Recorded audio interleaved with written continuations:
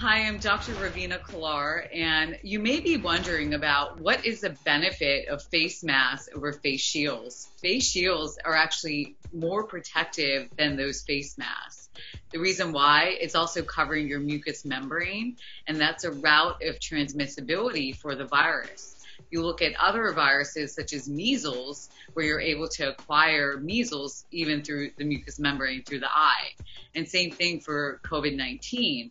So that's what, face masks don't do, is that they don't protect your mucous membrane.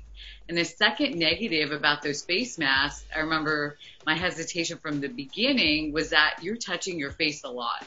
You're shifting, you're introducing anything that you've touched on your hands onto your face, and that's where face shields are actually quite a positive, that you're not moving it around, it's kept there on your face. And another benefit too is in the workplace environment where you're in a crowded area, you have several other people there, it's able to protect you even more around those crowded workplace settings.